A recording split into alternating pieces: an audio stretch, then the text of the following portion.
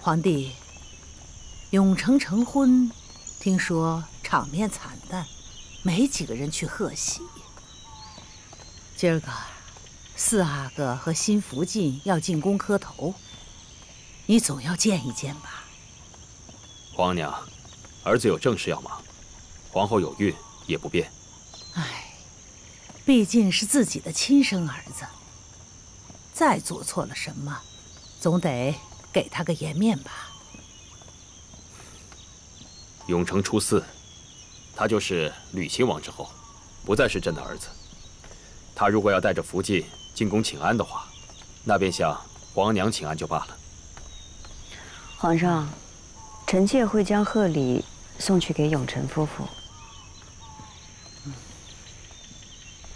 罢了，那哀家也就不见了。福家，哎，备一对福寿玉枕，也算是表了哀家的心意了。是。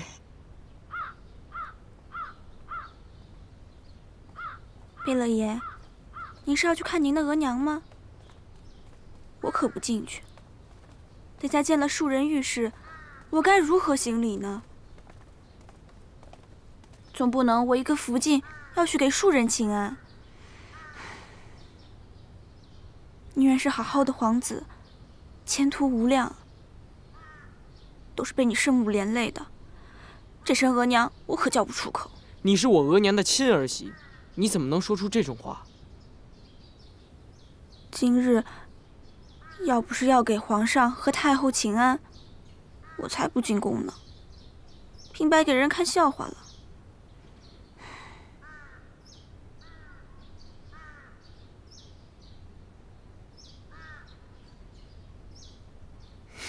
也是，没有皇上的恩准，我也进不去。我就算是进去了，也不知道该跟额娘说些什么。走吧。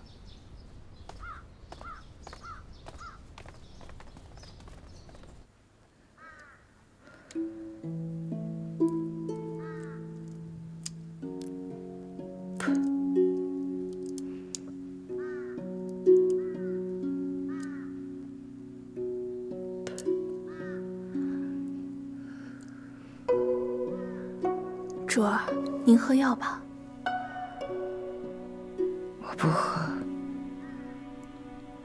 不配喝宫里的药。主儿，您要是不喝药，这病怕是好不了了。永成呢？他不是已经成婚了吗？怎么没见他带着心腹进来见我？皇上说了，不让任何人出入启祥宫。如今我要见一见我的儿子们，皇上也不肯了吗？四福晋出身高贵，怕也是不愿意来见您，几位阿哥也来不了了。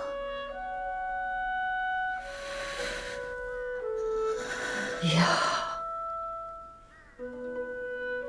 有我这么个额娘，也是他们的耻辱。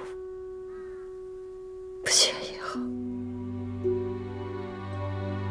免得连累他们。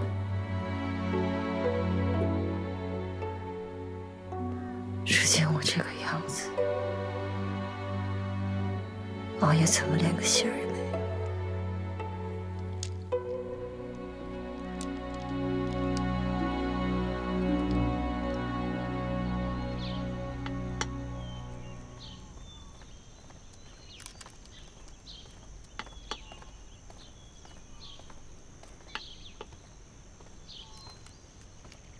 皇上，何事啊？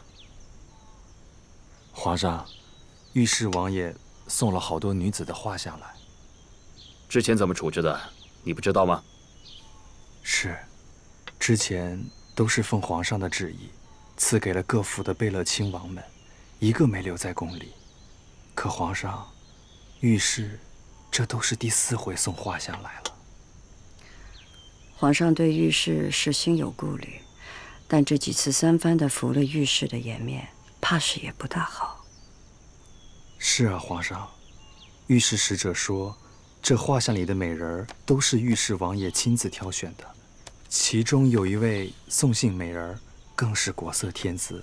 皇上您看看。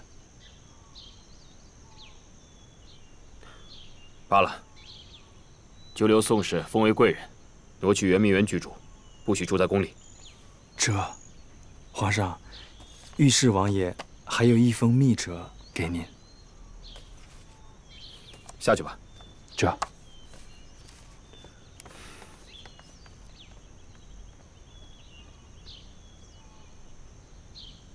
哼。如懿，你瞧瞧，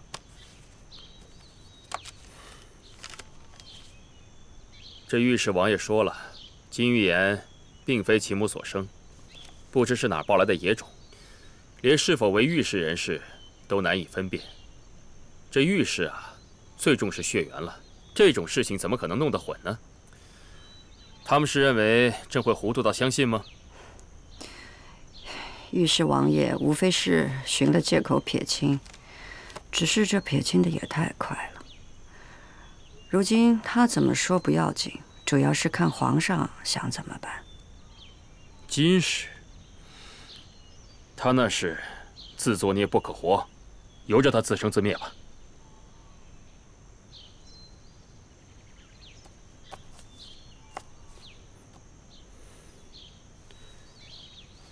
如懿啊，再过3个月，你就要临盆了。据钦天监所言，你这一胎是祥瑞之胎。你不必为金氏这样的人费心了，朕只希望你安心养胎，平平安安的为咱们生下孩子。是。您这舌头啊，可真是厉害。眼下说的皇上是龙心大悦，就满心期盼着皇后娘娘的祥瑞之胎了。说好了让你们放心吧，啊，咱们呢，就靠这个吃饭的。是了。不过，您说这祥瑞之胎能不能顺顺利利落地呢？当然能了，祥瑞之胎一定顺利落地。我是说，万一有个什么意外，您这可怎么话说的呢？出不了什么意外的。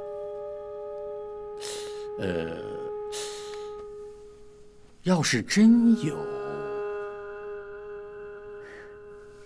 咱们钦天监也照样有说辞。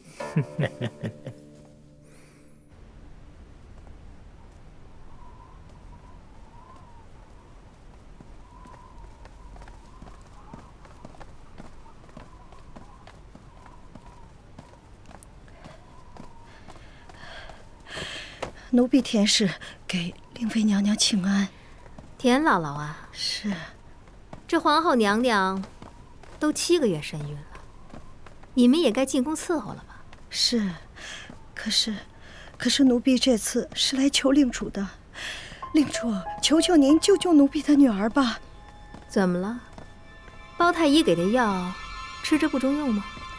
包太医的药吃着一直还好，可是这半年渐渐失了效力，奴婢的女儿每次发病都难受得死去活来，可是奴婢也没有办法，见不到包太医，所以令主求求您让包太医再给开个药方吧。唉，田姥姥，本宫也想救你女儿，也接济了你这么多年，是，只是本宫眼下有件为难的事儿，实在顾不上你啊。令主，求求您了，求求您救救奴婢的女儿吧，她才16岁啊！令主，求求您了，令主，求求您。说来也巧，本宫这件为难的事情，也只有你有法子解决，旁人都不。你若帮本宫解决了这难事，本宫自然会救你女儿到底。万事恳请娘娘吩咐，奴婢万死不辞，一定给您办好。哪用得着赴汤蹈火呀？只需要你的一双巧手。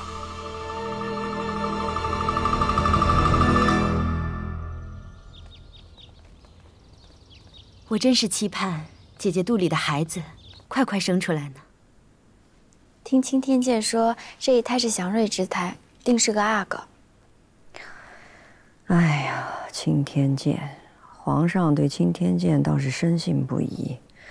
依本宫的意思啊，姑且听着，不必当真。当年淑妃那一胎，不就是被青天剑给言中了，所以皇上才深信不疑呢？听青天剑的，不如听姜太医的。啊，皇后娘娘肚子里的孩子一切都好，只是月份虽大了，但是娘娘起坐间还是要小心些。这一胎怕是有早产之虞啊。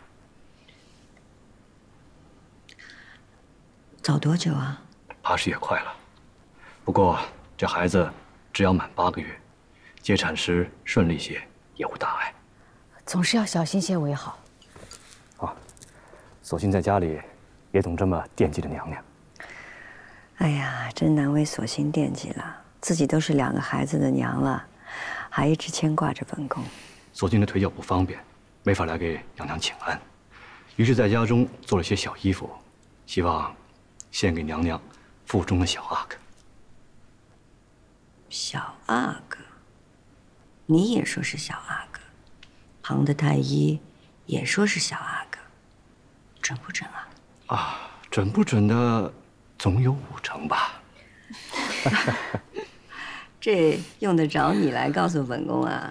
依臣妾看，皇后娘娘福泽深厚，定是个阿哥。你也是个有福之人，很快的你就会有身孕的。皇后娘娘说的是，臣妾相信福报，也相信报应。听说今时病入膏肓，皇上从未去看过。启祥宫那位乏人问津，倒是听说永寿宫的那位被诊出喜脉来了。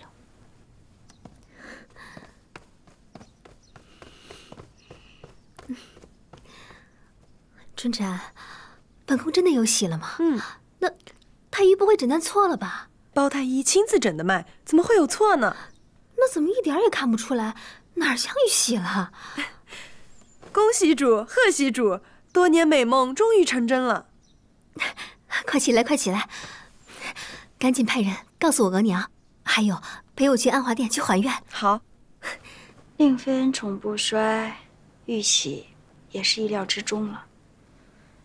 令妃微贱之时，总是受到金氏欺凌，如今金氏落魄，令妃却得以至此，真是世事轮流转呢。姜太医，啊，娘娘，金预言是不成了吗？回皇后娘娘，微臣看过金氏的脉案，油尽灯枯，怕是时日不多了。时日不多了，那有些话必得问个分明了。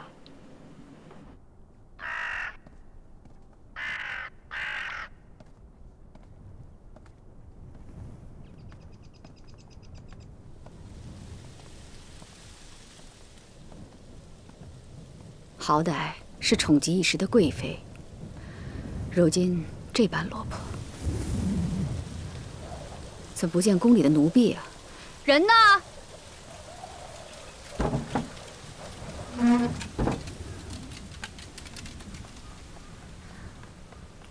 奴婢在。院落如此这般，怎没人打扫啊？自从我们主生病了之后，就再也不许奴婢打扫这院中的一事一物了。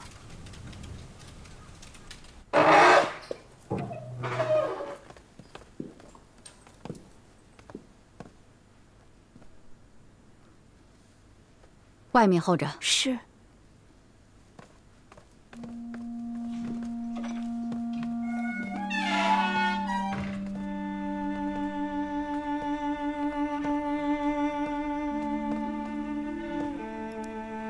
哟，是皇后啊！你不是快生了吗？还挺着个肚子来扛笑呀？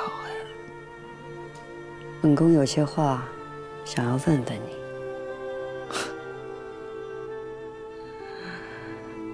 只是知道我快不成了，所以赶紧跑来问问。我偏不告诉你，许多事情没有的答案，你再疑心，心里也总是难受的吧？你这样我最高兴了。你不高兴，你比谁都不高兴，所以你不吃药不医治，自暴自弃。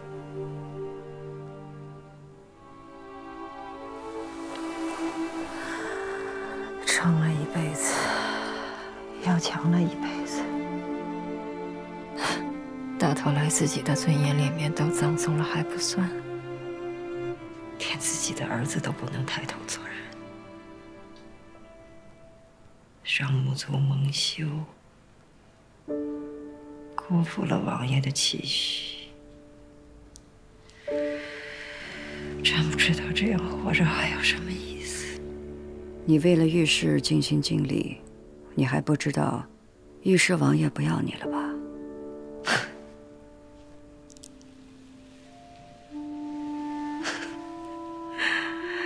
你以为你提王爷就能从我嘴里掏出话了吗？王爷不要我。啊，你们也想得出来。御史王爷给皇上上了一道密折，说你根本不是贵族之女，而是不知道从哪儿抱来的妾婴，甚至都不知道是不是御史人。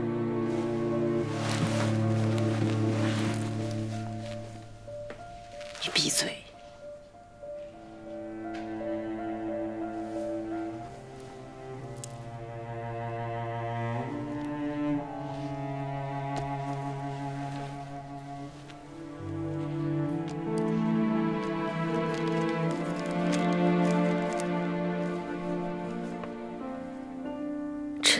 圣上，臣近来经文族内进封上国的宫女，预言是非其御史父母所生。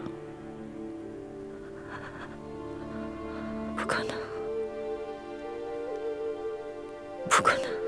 御史王爷的手迹，你不会不认的吧？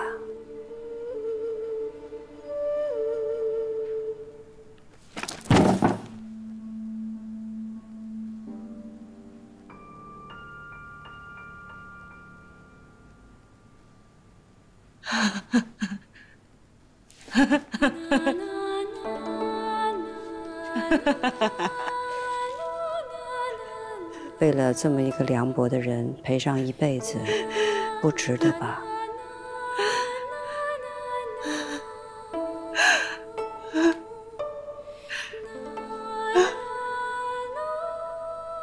我这一辈子都是为了王爷的一个微笑，结果连自己是谁都不知道，真是太可笑了，是太可笑了。